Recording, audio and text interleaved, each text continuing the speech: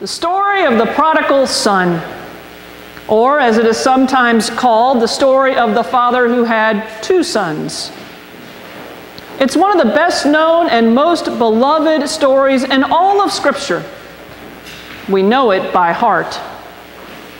A father has two sons. The younger one is feeling his oats and wants to go sow some wild ones. He comes to his father and asks for an advance on what will one day be his share of the estate. The father obliges, divides his property between his two sons, and gives the younger son his share. In no time at all, the younger son takes off for a far and distant country.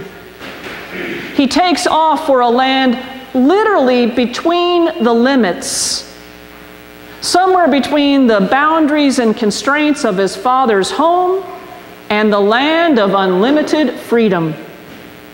Somewhere in that country is where the younger son heads. He squanders his property in dissolute living, such a grand and formal phrase, for he cast everything to the winds, not caring a bit about how much he was spending or where, not caring about saving for rent or car insurance or health insurance or taxes or utilities or even food. All that son cared about was living big, feeling good, and having the craziest, wild, carefree time of his life. But money is one of those finite resources, and it does run out. And it did for that son. And the depletion of his resources lined up just about exactly with the timing of a severe famine in that land. And he began to be in need, like he didn't have anything. But this younger son was resourceful. So he went and hired himself out to one of the citizens of that country, and that citizen sent that boy out to his fields to feed the pigs. That's a pretty low. Remember, for an Israelite, pigs were by definition unclean animals. But it gets lower. This younger son said he would gladly have filled himself with the pods that the pigs were eating, and no one gave him anything. When you're longing for the pig pods to fill your belly, and you can't even get those, you've hit bottom.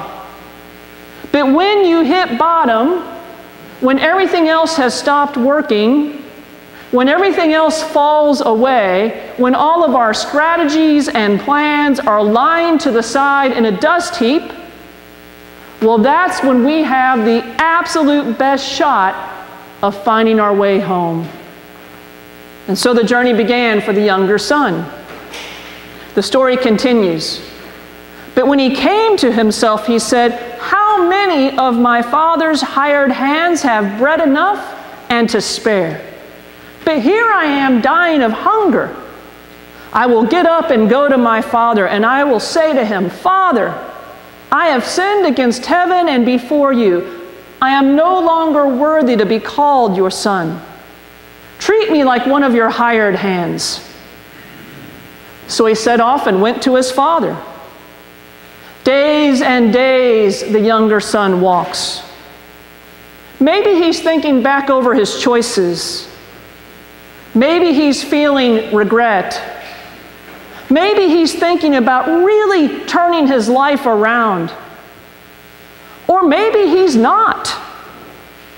Maybe this is all just one more play to get some food in his belly. But it doesn't really matter how pure his intentions are, or whether or not he's properly contrite, or whether he has learned from his mistakes. All that matters is that he was headed toward home.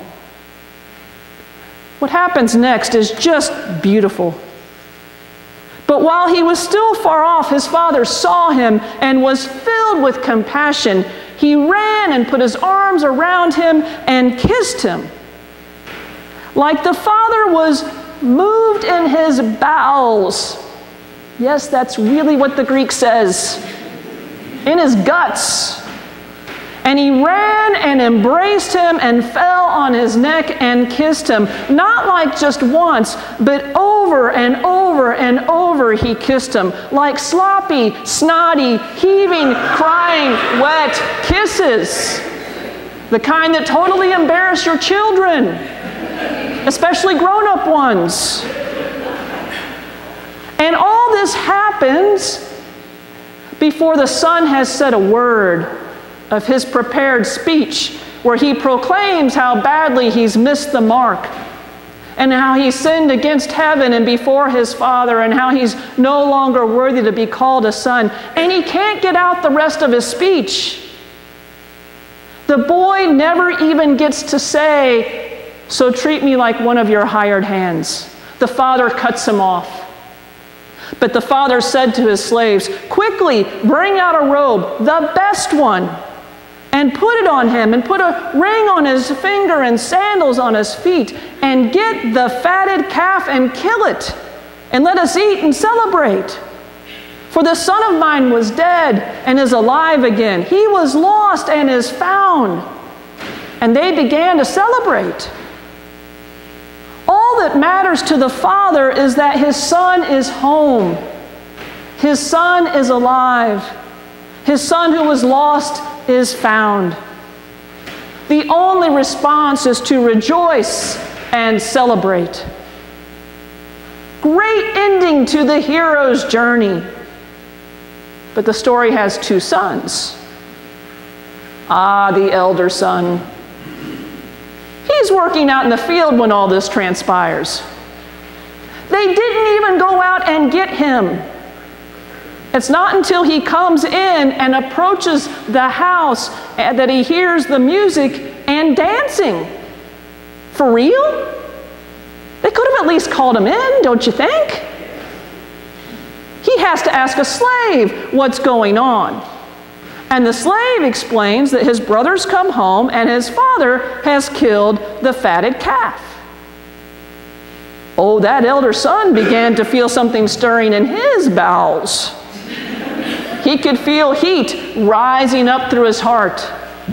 He could feel his throat tighten and his face go red and his fist clench.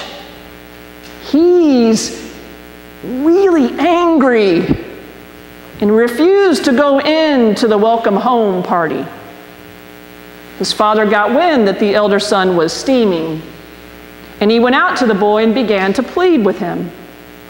But the elder son was having none of it. "Listen, for all of these years I've been working like a slave for you, and I have never disobeyed your command.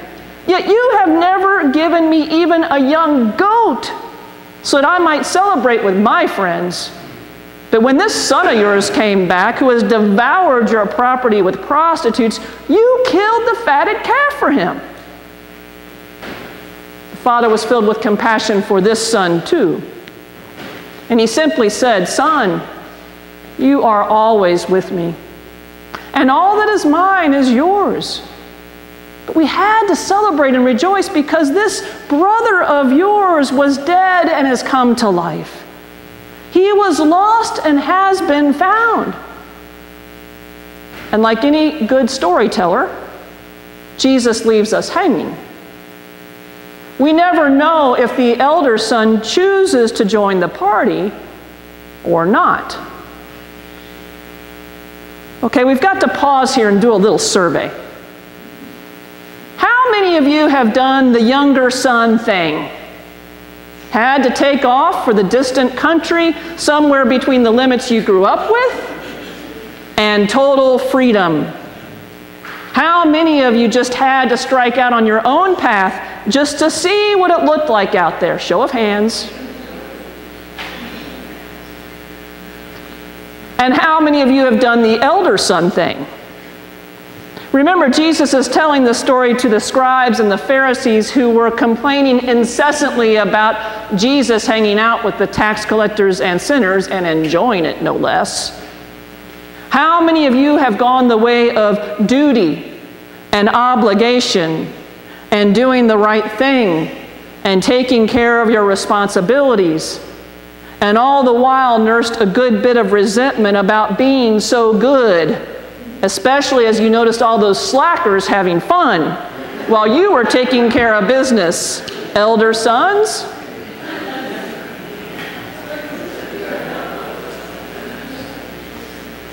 And how many of you have been that father, worrying about your children, trying to understand each one in their own right, worrying about the relationship between them?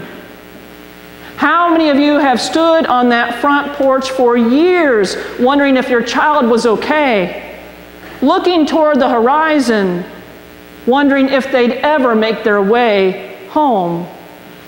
Fathers on the front porch. And how many of you have been all three?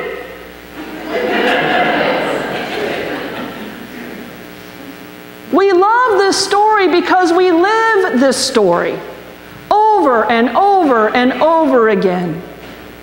It is the story of our most intimate relationships, our dreams, our fears, our longings, our sense of worthiness, our deepest resentments, our deepest joys. And to get to the relationship, to get to communion, to get to reconciliation, every single person in this story has to release something, has to let go of something, has to surrender something. To let the younger son go off to begin with, the father had to let go of his dreams for his son. His dreams of how his two boys might have worked together. The dreams and expectations that he'd been spinning out in his own head for years. The father had to let all of these go and trust that this was a journey that his son had to make. And then to receive the younger son back as a son, the father had to let go of his hurt, let go of his own anger about the sleepless nights and the heartache that comes when you don't know if your child is okay out in the world. The father had to let go of his desire to punish, to ensure that the boy had properly learned his lesson, and had to let go of all his "I told you so's" that he so wanted to say.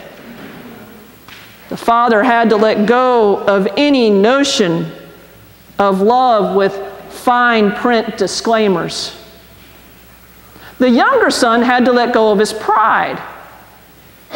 It's humbling to go home admitting that the path didn't quite work out like you thought it would.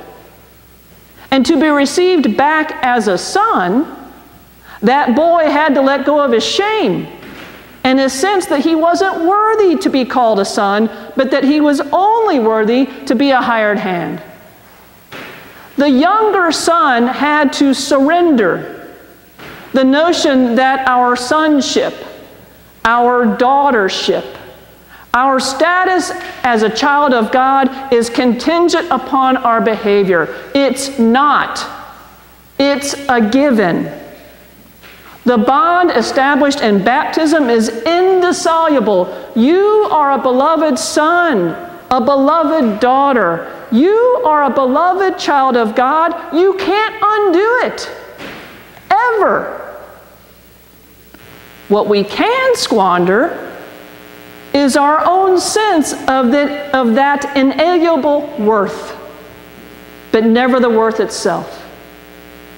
You are worthy of the robe and the ring and the fatted calf, always. But you do have to surrender the belief that you aren't worthy of these things in order to receive them. And the elder son has to let go of his carefully constructed system of justice, of what's fair and what's not, of who's deserving and who is not. The elder son has to let go of living out of duty and obligation instead of joy. Was it the father's reluctance to give him a goat? or even a fatted calf for him and his friends to celebrate? Or was it the elder son's reluctance to make known his desire and ask for such an extravagance? Does the elder son also struggle with his worthiness, no less than the younger son? The younger son believes he is no longer worthy to be called a son, but should now be treated as a hired hand. The elder son has lived as a slave, never believing himself a son to begin with. And the elder son has to let go of resentment if he is ever to make his way through the door into the distant country of celebration and joy. Through this parable, Jesus gives hope to the tax collectors and the sinners who've been told they aren't worthy to be at the table. But this parable also gives hope to the Pharisees and the scribes who are standing outside this big, raucous, fatted calf, full-on joy celebration. Resentment is a cruel bouncer barring entrance to the party. But Jesus does not force us to receive love and grace. Anything that forces is coercive and doesn't respect our freedom to choose. Jesus never coerces, but always woos. The decision to let go and come on in rests in the Pharisees and the scribes and the elder son's hands, and in ours. Truth be told, we've all got to let go of something to get to that communion with God and with one another that our hearts so deeply long for. On this particular day, who are you? The younger son? The elder son? The father? The tax collectors and scribes? The Pharisees? The sinners? Who are you?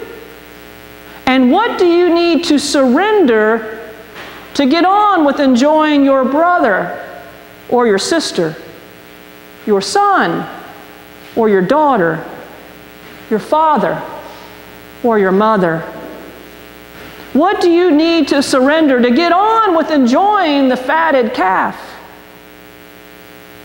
We're all lost, yearning to be found.